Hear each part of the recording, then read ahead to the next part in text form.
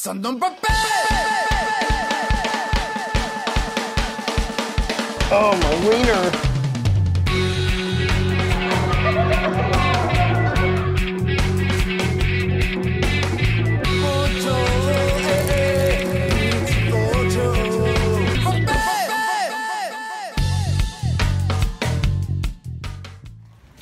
You're watching the Weekly Wednesday What's Up, the section of my channel where I tell you everything that I've been doing in 1 week. And everybody's looking at me because I'm leaving the central shopping area to head home now. I just got finished doing a lot of shopping for myself and for tomorrow's big day, the big skit, the Deathnote shooting. So I'm going to record this a little bit earlier than I usually do. I haven't edited the flash yet, and I haven't worked on any other sort of reaction projects or anything in that such right now, just because at this moment, check out this dope ass bike. It's pretty cool, right? Well, at this moment, basically all focus was on just recording the flash, among some other things. Even Dante left really early today because he's got some of his own projects and endeavors to do. But I want to basically, I need to do my hair. We should go, let's keep going this way. I need to do my hair, and so that's one of the things. Once it starts getting dark like this, the longer and longer I wait, the harder it becomes to take care of my hair. I tried to do it last night, but I got home like at 11 o'clock. I'm like, I'm not gonna do it. And it takes like 4 hours for me to do my own hair, so it's a bit annoying.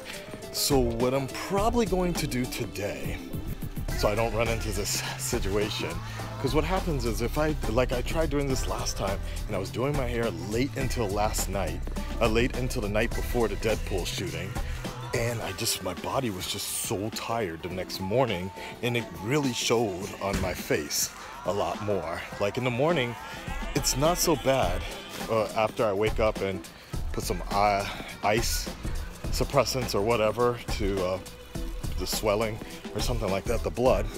But during the nighttime, the body just gets too tired and it shows in the morning.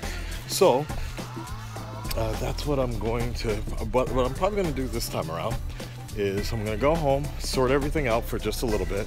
Then I'm going to go ahead and start doing my hair with the marathon running. You know, I was gonna, sometimes my girl, she does my hair for me, but sometimes it's good, but usually it's sometimes like I still can't really concentrate, or I just try to put a movie on or something like that. I still can't focus it, like I can't really edit fully. And I thought about doing that actually, and I still might, but it's just, I can't really, I'm still distracted. Even when someone else is doing my hair, the best thing I can really do is just do communication, organization, things like that. So I'm just gonna get it out the way. And you know, she may not even be in the mood to do my hair if she's not really thinking about it, because it still takes her about 3 hours or so. You know, you come home from work to do that. It's just not, and that's one of the things, I don't really do my hair that often because I have to reserve a good amount of time to do it. And that's basically why I don't do it so often. Not to mention the products I need to import from America, so it's a bit expensive. I'm probably just going to go home right now. I think it's about 7 o'clock right now. No, it can't be that. It's got to be around 6 o'clock right now. I'm gonna go home, relax a little bit, get everything set up. I'm gonna line up a bunch of the episodes of Fear of the Walking Dead so I can knock that out of the park. While I'm watching that, I'll just be doing my hair. And then, after that, when all is said and done on that side, I'll probably start editing the flash. Because if I start around 6 o'clock, 7 o'clock, finish around 10, 11 o'clock, that's still well enough time to go ahead and upload, to edit and upload the latest reaction of the flash, because usually 12 o'clock my time is the time I usually drop the reaction. I think that's for the best. If I try and do it the opposite way, I can almost imagine other things are going to happen. A lot of people are going to get home, and then people are going to want to talk to me about tomorrow in terms of all this stuff. This is the only issue I have when I'm doing these really cool ideas and group projects. When you're like the project manager, there's so much stuff you have to balance. Like YouTube and Warner Brothers, they still want the final script, which I haven't written, and in all likelihood I will probably write on the fly. That's a little disappointing in itself. Like, I had that same problem with Deadpool. I had a basic idea of the story, but I really didn't have any sort of laid out script, and I have noticed that has been my sort of fault, when it's very different from like what I do on YouTube, because most of the stuff I do on YouTube is ad-libbed, right? And even YouTubers do a lot of stuff ad-libbed, but something like this, when you have actors coming in and just people that generally aren't in front of the camera too often, they kind of want to have a better idea of what they can say. So I've been lucky recently. I've had people that I can work with where I can just give them a general direction, but it would be better to, especially one girl coming in, she's an actual actress. She does more Broadway if anything, but I think she needs more guidance of like what exactly to say and things like that. It's just a little difficult because I just never have had the time. I sat down with the director a little while ago, and we wanted, like, I told him I would call him today because I wanted to hash out some dialogue between characters, but I may not be able to get to that at this moment in time. So I hope I have a general idea, and even for me, for my own character, a lot of that stuff I can write after because it's going to be voiceovers. So my main thing tomorrow is just going to be making sure I film some key shots, and then later in post-production I will film my voiceovers. So that's why I really didn't think so much about the character situation so much. One kind of flaw I noticed I have that I should really try to improve on. Other than that, guys, so I'm looking forward to it though. I think it's gonna go a lot smoother than Deadpool. I kind of thought too big. I imagined too much. I did have to have a meeting with Warner Brothers and YouTube yesterday, which was like 2 hours, like idea after idea was getting shot down.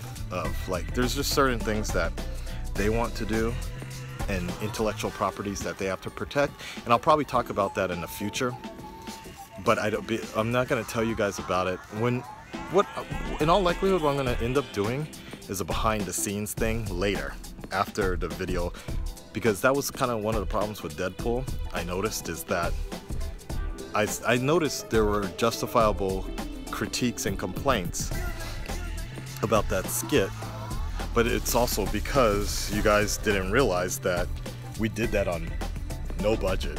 All of that came out of my own pocket, what we could do, and everybody just contributed what they could. Like, nothing was, there was like no budget, and even the editors did it for free for that film. And then there were restrictions, how you couldn't take out Fox wouldn't let you take out the costume from the building, because originally I wanted to walk around Japan. If Deadpool was in Japan, I wanted to walk around with the suit, borrow it for a little while.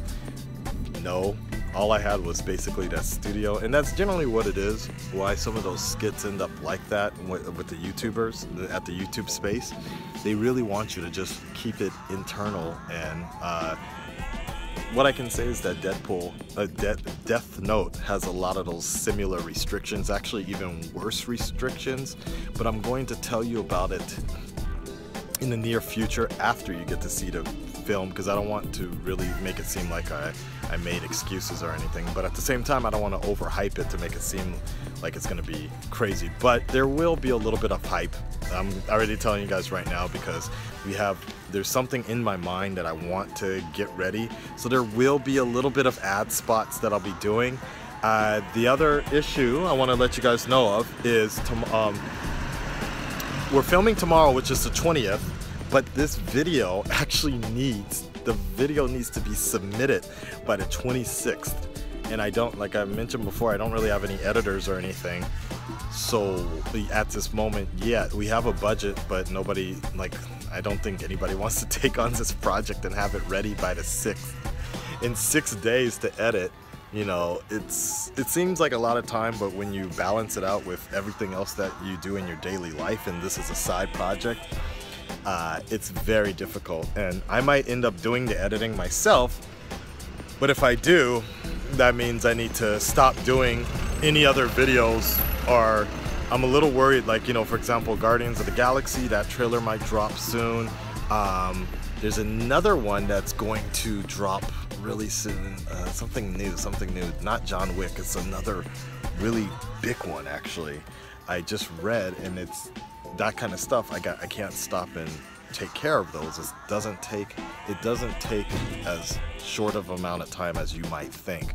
If there's anything I'm going to focus on editing, it's got to be the Deathnote project. However, one loophole, and the reason it needs to be submitted by the 26th is because the movie comes out in Japan. The new movie comes out in Japan on the 29th. So they want to have it all lined in with promotion and such.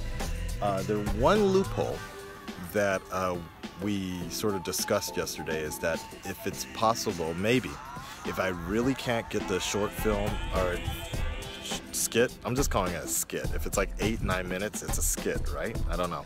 I don't really know the difference between a skit and a short film other than, I guess, the amount of time. But in my mind, I thought skits were very low budget out of your apartment or something like that type of film, right? You guys might have to clarify that for me. So the one loophole they kind of said was, if I do some sort of video vlog, like promoting, like kind of like a behind the scenes type of thing by the 26th, that would be acceptable. So do a behind the scenes feature and then later release the full-fledged feature, the full-fledged short film, skit, whatever you want to call it. They said that Warner Brothers would probably be fine with something like that because at least it gets the promotion out. So I might do something like that, and I might film something like that. Like tomorrow, I'll just set up a camera on the side and do kind of like an interview style. Like I'm being interviewed while some stuff in the back is going on. And I'll do like a character explanation of all the different characters like that. I'm thinking that's the way I'm gonna go about doing it. I'm just a little worried because I feel like the behind the scenes might be a little longer than the actual skit itself. So this is the part I'm worried about. The other thing I'm actually thinking about is I might just do a casting call for people that want to submit their death scenes. In fact, I'll probably film that right after this, asking people, the fans, just to submit. Like Andrew from Flick Freaks, he sent me something, and we got Bunny Girl. She's like, "Yes, Akasan, I will die for you." And I was like, Bunny Girl, I don't know what it is about her, but like the way her presence, I think I've mentioned this before, you guys. Like she has something called moe. She has a lot of moe that just makes you feel like something, just like, yeah, like that, right? Nothing sexual, nothing like stalkerish or whatever, but it is like that feeling, kind of very similar to if you have a daughter or something like that, and your daughter or your son does something cute, and you're just like that. There's this cuteness, I guess. It's a form of a cuteness. Anyways, so she's down with it. So I saw what Andrew sent, and I'm like, you know what? Maybe I should just have a bunch of people submit stuff. That would probably be better instead of banking on a few of my YouTube friends to submit something. Just get everybody in there, and hopefully Warner Brothers. There's a big issue about death and such, ironically. I will tell you guys about it in a behind the scenes feature, but there's a big issue about death, so I gotta be careful how I portray it, but let me do something like that, okay?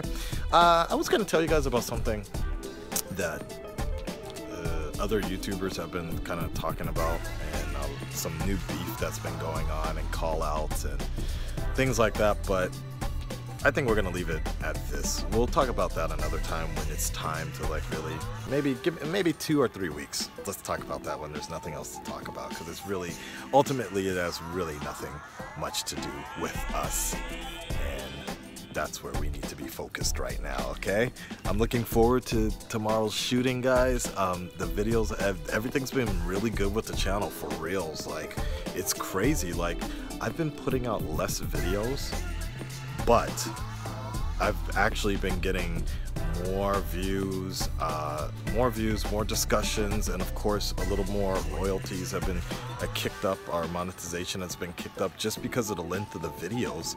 A lot of you guys have really enjoyed these more longer discussions, and it's a little hard recording and having these 30-minute shows with Dante, or 30-minute features, but I've enjoyed it, and looks like you guys are enjoying it as well. But don't worry, I haven't forgotten about maybe like the more shorter reactions, but we're going to be working on an alternative very, very soon.